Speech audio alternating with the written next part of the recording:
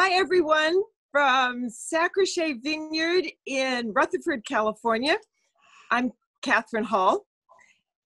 So are you ready for a 30-minute break from all the difficult, anxiety-producing, really serious events that are going on in the world? I am, and I am thrilled that you joined us here this afternoon. So welcome. This is very exciting for us. It's the first in our series of Hall Sip-Ups, sip as in shelter in place, and sip. And so because this is our first event, we have brought out the big gun, and that is Mike Reynolds. Hello, Mike. How's it going? Hi, Kathy. How are you? I'm great. So it's probably pretty quiet. Looks like you're down at the winery. I am. I'm in the lobby of the Santa Elena Winery, and unfortunately, we are closed, and it's very quiet. My voice actually echoes in the room, but if you've been here, you probably recognize the big piece of art behind me by Nick Cave, which is beautiful, and there's a great story about Craig and Kathy and this piece of art. Yeah, we actually bought that for each other as a anniversary present, and at the time we didn't have a wall big enough to put it, so literally that wall is there so that we have a place that we can hang that art, and we love it. It's been really it's great. Cool. It's super. It really is. So now it's quiet where you are there, but I imagine back at in the production area there's things going on. No? Yeah, one of the things that's happening here at the winery is we are allowed to keep the winemaking process going, as well as the operations in the vineyards. You know, the grapes don't stop growing because we're all sheltering in place. And so, you know, we've been preparing for a bottling in June. We've been doing some blending. We've been starting the farming process. As you can see behind Kathy, you can see the vines just haven't started growing yet, but they're about to really push out. And so our winemaking and production teams are working on getting the 2018s ready to bottle and the 2019s getting blended. Yeah, actually, you've been down there doing some blending, haven't you? The last 3 days. It's been really fun. 2019 Pinot Noir and Zinfandel the last few days for our Walt and Baca brands. And the wines are great. We're really excited about them. There's great fruit, great energy, and it's not a bad day when you get to come and have Pinot Noir for breakfast. So yeah, of course. Every day is better with Pinot Noir for breakfast, for sure. Yes. So here at Sacre, we have just started bud break. So when I walk around the vineyard, it's really cool because you see these little bitty nubs that are sort of fuzzy, and those are going to be, eventually, those are going to be the clusters that grow into grapes. It's really gives you a chance to see the cycle of life, you know, when you come through the vineyard. Yeah. So speaking of Sacre, I think we should try a wine. What do you think, Mike? I think so. There's one that has your name on it. And voila, I just happen to have it here. So this is our Kathryn Hall 2016. Mike, you have it too. And all of those of you who are there, I hope if you have a bottle in front of you, which I certainly hope you do, that you're going to pour yourself a glass. Yeah. So this vineyard was the first vineyard that we bought, and it is where our home is here in Napa Valley, and it just really is such a special vineyard. It has produced some of the really greatest wines of Napa over many years, from long before it came under our control. And this is what many of you may know this, but some of you not, I think, is that Mike was not only is the president of the winery, but he also was our first winemaker. And for many years, Mike, you made the wine that came off of this vineyard. I did. It was fun. It's really a interesting place. It's got really dry, rocky soils. It makes a very unique, distinctive wine. And certain parts of the vineyard are really as good as it gets anywhere in the Napa Valley. maybe You the know, world. yeah. Oh, and certainly it ranks with the highest, the best in the world. I think it was really fun. Do you remember, Mike? This is now, gosh, it was 15 years ago or so. We spent a lot of time. We reformatted the vineyard. We changed the spacing. We changed some of the clones. We changed rootstock on the vineyard, and just went to a whole lot of expense on the vineyard to try to make it all that we thought it could be. And then when we got done, the guy who had been working on farming this for 20 years, actually before we got here, said, "Oh, I knew all that. I didn't need to. You didn't need to have all this special technology." Yeah. Yeah, no, that was actually in 2002, I think, when that vineyard that's right behind you was replanted, and it's a very complicated vineyard, but I think the results are in the wines, and so we're glad that that complexity was planted that way. So Yeah. So we're 750 feet elevation here, which gives us sort of we think there's really special qualities that come from grapes that are grown on a hillside, longer hang time, just a little more depth. And Mike, you can say it much better than I can, but I can just say, and the wine tastes awfully nice, I'm thinking. yeah, so I hope everybody has a glass. Kathryn and I are drinking the 2016 Kathryn Hall Cabernet. And Kathryn Hall, as you probably know, is our flagship wine. It primarily comes from the Sacre Vineyard. It was the first wine we made. And I'm getting somebody in my ear saying, if anyone has questions, please go ahead and ask. So, we will respond to questions that come through Facebook.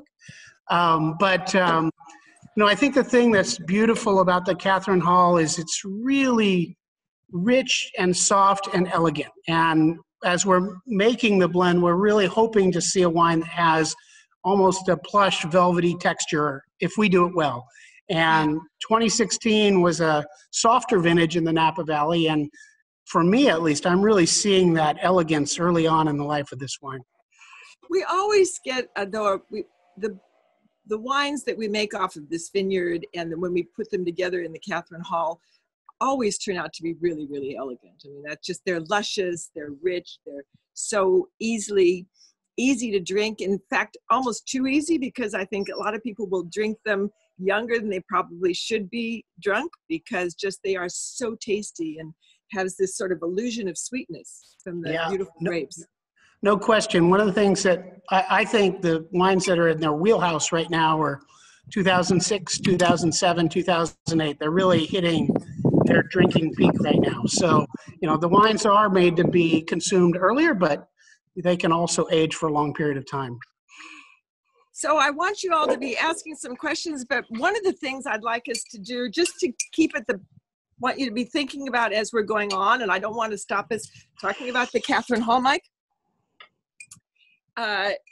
So we have two wines. We're going to do one more wine with you all. And Mike and I are very prepared to do this. We're looking forward to either one you pick, we're going to love. But anyway, this is the Jack's Masterpiece 2013. And the other one is the 2010 Excellence, which actually comes off of some specific blocks, off of some certain blocks that comes right here off of this vineyard. So we're going to open one more bottle. We couldn't decide which one we would do, so we thought we'll just let you all vote. So give us a shout out. Tell us which one you want to try. And while you're doing that, Mike, let's talk a little bit more about this wine.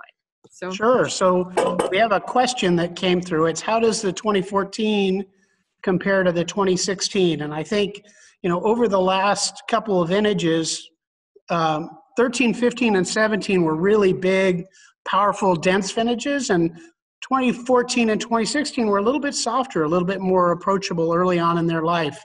There's no question that 13 and 15 will be the wines that age for decades. But if you're looking for a wine to drink a little bit sooner, 14 and 16 are the right choices. They both have really sweet texture and great flavor, and mine is delicious right now. So it's a real problem that we have to open this at 4 o'clock. Yeah, actually, so is mine. Actually, so for years we had to deal with drought up here for years, and 2015 wasn't the 2015 was the end of our drought. 2016 was it? 2015 was the last vintage Of the of the drought. drought. Yeah. So this is actually the first vintage where we had sort of a normal, whatever is normal in Napa Valley now, but Yeah. rainfall. Yeah. So Exactly. we have another question, and that is, what's a bespoke tasting? So whoever sent that in, you've been looking at our, getting our social and probably looking at our website, and thank you so much for that. So bespoke tastings are these tastings that we are doing at the winery now. Since we can't welcome you to the winery in person, we're going to do these one-on-one, but just as Mike and I are doing now. So you can sign up for a tasting. We'll actually craft a tasting around you, or we'll suggest one for you.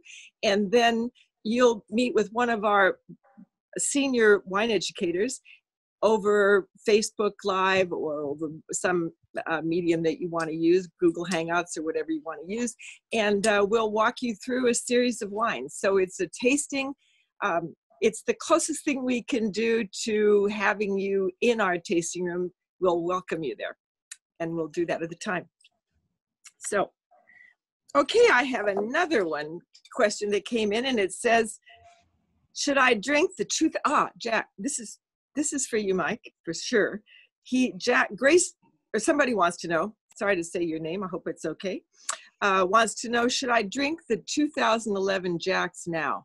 Yeah. So for those of you who don't know, 2011 was a less ripe vintage than most of the ones we see in Napa Valley, and very accessible. And I really think the 2011 vintage is really in its prime right now. It was maybe a little less concentrated than most other vintages at the time we put it in the bottle, but it's really opening up, and it's smooth and elegant and rich and has beautiful development aromatically. We actually are selling that in the tasting room right now, and so I've had the chance to have it recently, and I guarantee you will not be disappointed if you drink that bottle of wine right now.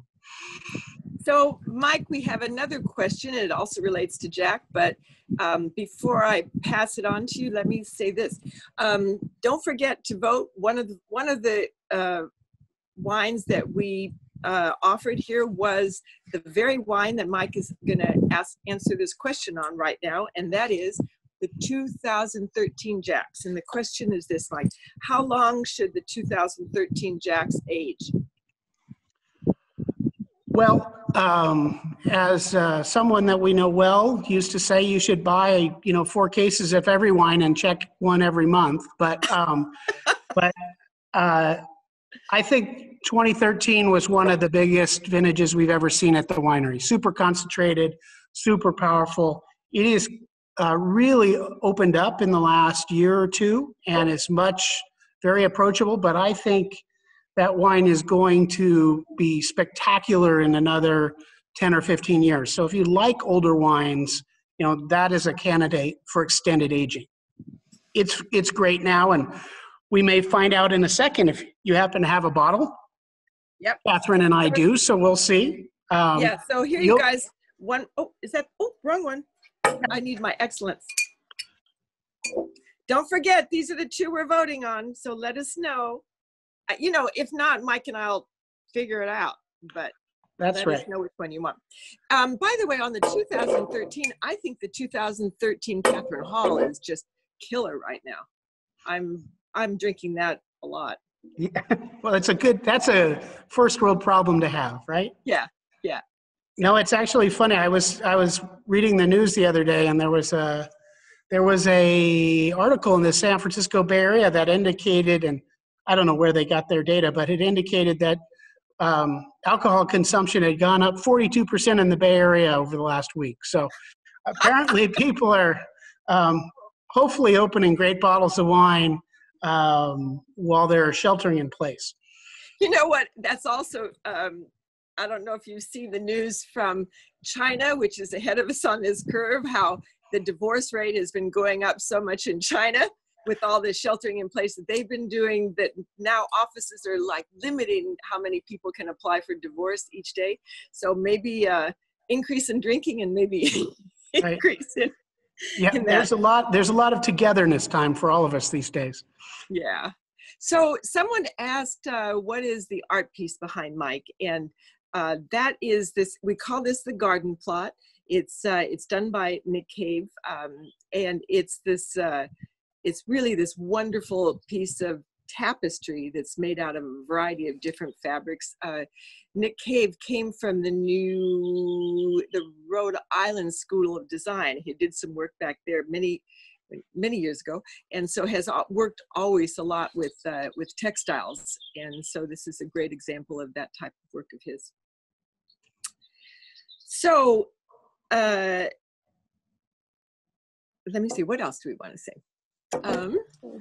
I'll just talk about the tasting room for a second. So, okay, I think one of the things that we all miss is the energy down here, with the people and the hustle and bustle. And I spent most of the day in the tasting room, but it doesn't quite feel like the tasting room. It's a little bit sad without people here having fun and enjoying the wines. And we get to enjoy hanging out with everybody. And we really look forward to when this passes, which it will, and we get to see everybody back here and enjoy a beautiful afternoon drinking a beautiful bottle of wine. So, I think that's so true. One of the things I think that is so great about our ability to connect over video like this, like in Zoom, is where you can sort of share something that we all like to do anyway, but share it with people even virtually. I can say I've had friends that we have been doing this in the evening just for fun. And it's a wonderful way to sort of, you feel like you're connected and you're talking about wine. And I actually think when you're drinking at home, you don't have to worry about driving. There's a lot of good things about being able to drink at home. Yeah, and so I'll make another suggestion. Kathy talked about our bespoke tastings. If you want to organize a group of friends and do a wine tasting with a wine educator, we would love to do that with you, and hopefully people will take us up on that. That program, you can sign up for it now by calling us or going online, and I think it kicks off next week. So, okay, we have a winner. Okay. And it's the 2013 Jack. So I'm going to pour myself a little. And Mike, let me pass you some. Okay. Oh, thank you, Kathy. Not bad. Of course, it's not that we practice that. Okay, 2013 Jacks. By the way, before we start, I want to say something to you all about the label on Jacks that you may not know. Can I see this bottle? Let me get this over here. We put art on a lot of our labels. And this label is actually art that was created by Mike's son, named Jack, when he was really just a baby. 18 months old. Yeah. And I mean, look how good this is. And if you really want to have something that's really uplifting and just such a joy, I encourage you to go back in I don't know how you get this online on our website at Hall Wines, but we did a video of Mike introducing the wines, and little Jack was standing there, and he was just, oh gosh, he was so cute. He's still really cute, but now he's a big guy. Now he's 6'4". He's huge. Yeah. I know. He's not so little anymore. So. Okay, so 2013 is I'm glad we're doing the Kathryn Hall and the Jack side by side, Mike. I think this is a nice comparison. Yeah, for sure. Hopefully the people who are big Hall Wines fans know this, but the wine styles are pretty different. With Kathryn, we're looking for a softer, more elegant style. And with Jack's, we're looking for a real depth and concentration of Cabernet dark fruit. As I said earlier, 2013 is a really concentrated vintage. And, the wine is just opening up now to be really soft and rich and delicious. It was always good, but it's really starting to soften and open up. And, you know, someone asked earlier how long this wine was going to age, and this is a wine that's easily a 20-year wine. It's going to be, you know, spectacular in the 30s, if you can think that far out. If you can wait that long, hopefully you have enough that you can wait that long. But if you have a bottle now and maybe you're drinking a glass with us, we hope you are. It's really big, wonderful, delicious. So Mike, we've had a couple of requests here to open the second wine. There were only 2 votes different between the Jack's 2013 and the Excellence. I mean, you know, I think Okay, so we'll go for 3 wines. Why not? This is Okay. Hall style. The problem is I only have 2 glasses, Kathy, so. Oh. Well, What do you can you do? just chug one? Yeah, there you go. Right. Okay, here we go. All I right. am going, well, let's see. Gosh, I'm bummed that you can't. Well, Mike, you know this wine. You can talk about I it. can talk about it Yeah. for sure. So. And I can say that it is, this is pure Sacrochet vineyard. It's comes from right behind me, this vineyard, or some of the blocks off of this vineyard. And I can also tell you about the name. So it's called Excellence, which happens to mean ambassador in German. And I was the ambassador in Austria many years ago. So this is sort of off of our vineyard, but it is still very personal to us. So, well, Mike, I'm going to enjoy it. You're just going to have to rely on your memory. But tell us about the Excellence. Well, this is a very memorable wine, you know, for a number of reasons. But in 2010 was the second really wet vintage in Napa Valley. And we went to a lot of effort to really pick the very best fruit from the Sacrochet vineyard for this particular wine. But we also, in this vintage, it was our first 100-point wine. And we had hoped, you know, that someone would recognize one of our wines with 100 points. And I remember the day that it came, I got an email, someone sent it along, and, you know, there literally was a yell down the hall because we were so excited. And I called Kathy on the phone and told her, and you definitely screamed in the car, so that was good. It was a good day. It was a really good day. But, you know, this is a big, rich, dense wine. It has benefited from the aging and, you know, not dissimilar from the Jacks. It's starting to really open up and soften with some wonderful, rich texture and bottle development, sort of almost a sweet caramel character aromatically has been coming out in the wine the last time I had it. And just richness and layers of flavor and spectacular. I remember we had an almost limitless supply of this on my 50th birthday. I remember that. Which was a good party. That was a really good party. Yeah. So, and this, we have a question whether the Excellence is available to drink at the winery. And right now we can't pour you anything at the winery, although we can certainly ship wine to you. But we can include this as part of a bespoke tasting for sure. And it's pretty fabulous. Yeah, if you go to our Rutherford winery in particular, we pour the Excellence when people come and taste at the Rutherford winery. And then occasionally we pour it in St. Helena. But we do try to show different wines at different places so that you have a different experience. And so it really depends on which winery you go to. But as Kathy said, if you want to sign up for a bespoke tasting, we can help you out with that. For sure. For sure. I think it's right to be serving this at Rutherford, since the Rutherford winery is right here on Sacrochet Vineyard. Makes a lot of sense. Someone has also asked us about another wine, Mike, that you and I both love, and that is the Kerr wine. So you want to say a few words about the Kerr? Yeah, so the Kerr wine, first of all, Kerr in French means heart. And the reason why we named it that is the St. Helena town and the St. Helena appellation is known as the heart of Napa Valley. And so that wine is a wine that we blend each year from grapes that come from St. Helena. And we love the bright fruit and almost a jammy character that comes from grapes that come from this place. So I think this is a wine that's much more drinkable early on in its life. It tends to have really bright fruit. It's a little bit softer in character and flavor. Just it's a crowd pleaser, if you will, because it's just so easy to drink. People just love it, right? Yeah. It's the curve. So what about this is another question we got, Mike, the 2016 North End.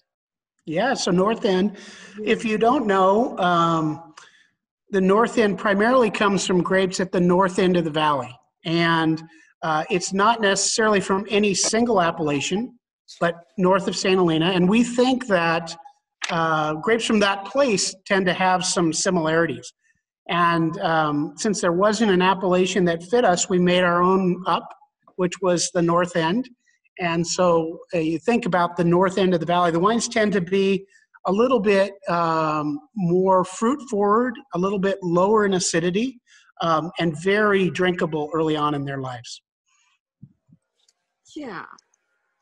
And so if you're, what would you pair with this kind of wine, that particular wine? I mean, I'm thinking certainly you could pair something savory, but I'm thinking in terms of sauces, maybe something that has a little more, sort of a little lighter, maybe a little more acidity in the wine, in the sauce. Yeah, I'm thinking like a tomato-based sauce, a really nice pasta dish, pasta parmigiana, something like that.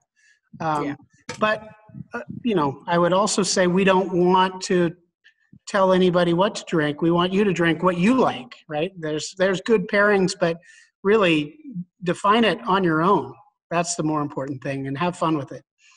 So true. One of the things I've seen over the years when just working on the road with accounts around the country is that you can be together with 5 sommeliers, and every single one will try a wine and they'll find different qualities into it. I mean, there's no right answer about even the taste or the smell of any wine, much less what you're going to pair it with.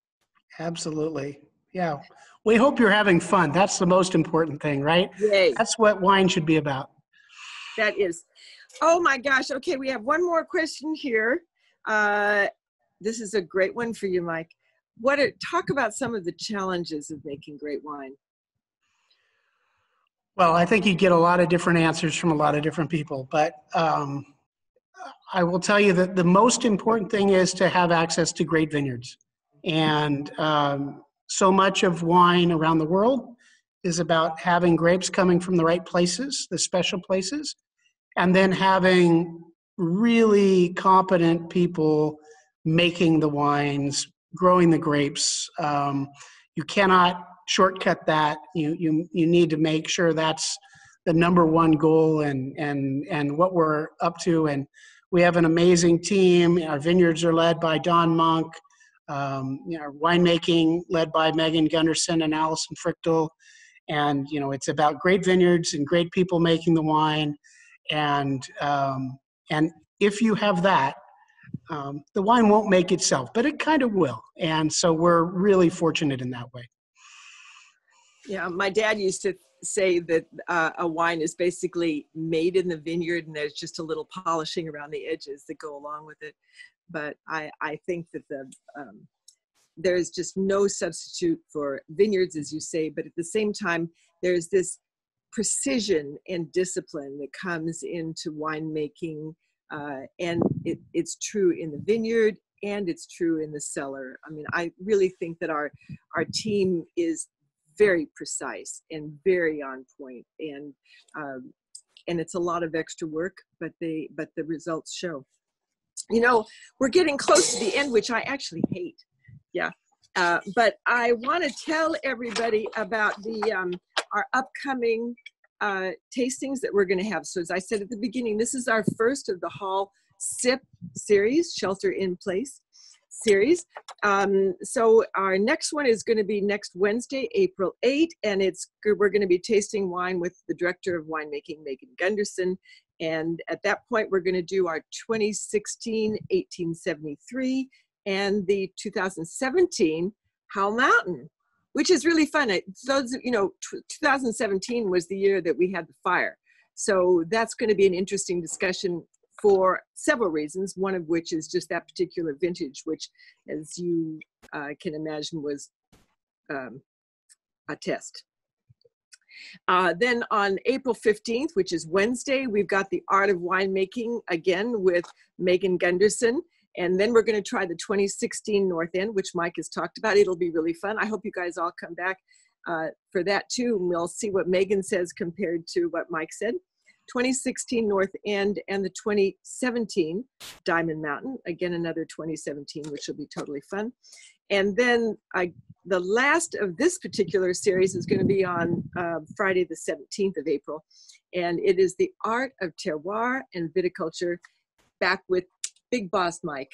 So it's going to be, and then we're going to do the 2014 Kerr, and we're going to do the 2017 Jack's Masterpiece. So we've got those really fun things coming up. Also, just as a general rule, 4 o'clock Pacific time for the next 2.5 weeks, come back and see us. So we're having these tastings at Hall, but we're also doing tastings with our Walt brand. That's our Pinot Noir brand, Pinot Noir and Chardonnay. And then we have our Baca brand as well. That's our Zinfandel brand. And we're going to be doing a variety of tastings over the next 2.5 weeks, every day at 4 o'clock. If you join us on Facebook Live at Hall or at Baca or at Walt Facebook Live, and we can do these tastings together. So Mike and I'll be back for several of them. I'll be back for actually all of the Hall ones and some of the other ones as well. So it's really been so great to have you here. And Mike, it's good to see you. Yeah, let's have a toast here. There you go. So, here we go. Cheers, everybody, and cheers to you, Mike. Be well, be safe, and we hope that you enjoy some great wine while you're sheltering in place. Hear, hear. Bye-bye, everybody.